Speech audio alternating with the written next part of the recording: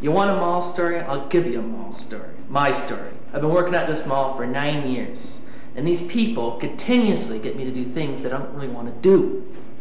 One morning, the grinder broke down in the meat room, and instead of getting another employee, they got me to go with the boxes of meat and go and grind it at a different store. So I loaded up all the boxes in my car and drove off. I got on the highway, and all of a sudden, boxes of meat flew at the back of my car.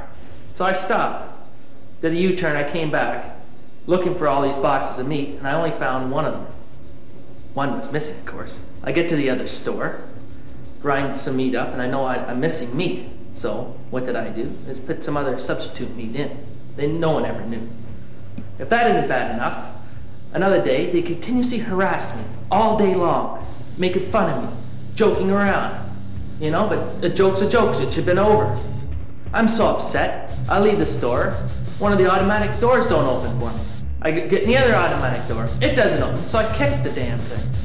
Glass goes everywhere. Who got blamed for that? Me.